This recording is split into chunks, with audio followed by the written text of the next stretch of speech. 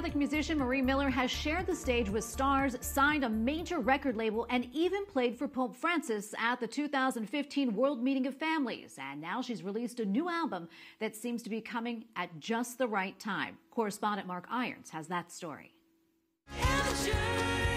Marie Miller has done a lot in the last 5 years, but now she's excited about a brave new step. I think being authentic is the best way as an artist, and I felt like I had never really done that. So she left her Nashville label on a journey away from pop hits and closer to her musical roots.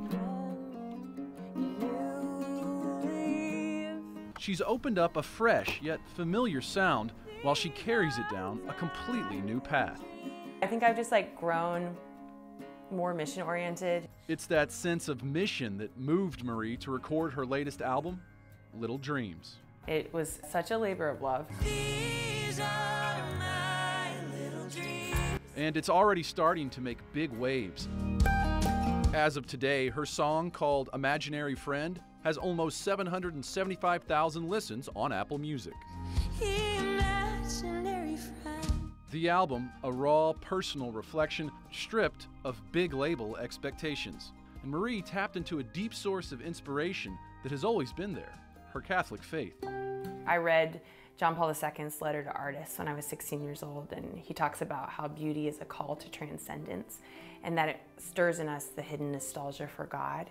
And when I read that, I just was changed forever. Don't look for God. Her track titled Don't Look for God is all about finding true fulfillment in Him alone.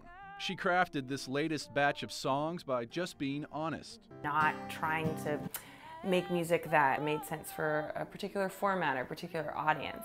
But it could be providence that Marie's album has been released at this particular time.